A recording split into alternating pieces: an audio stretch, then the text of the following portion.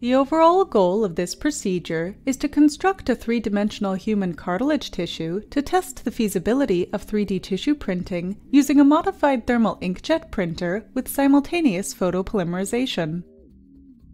This is accomplished by first modifying a commercially available Hewlett-Packard DeskJet 500 thermal inkjet printer and 51626A monocolor ink cartridge to a bioprinter. The second step is to combine a simple 3D printing stage and a long wavelength UV lamp to provide instant polymerization of injected bioink during the manufacturing process.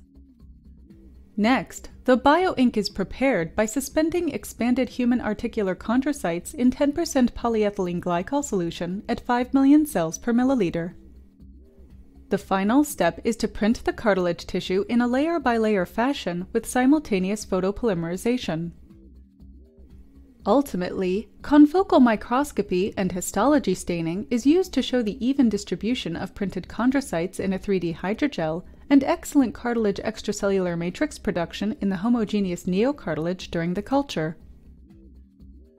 The main advantage of this technology over existing methods, like polymerization after manual fabrication or seeding cells after scaffold fabrication, is that the printed cells are precisely delivered to the tactile location and stay in position in the matrix instead of sinking to the bottom of the scaffold due to gravity, so it forms a homogeneous cartilage.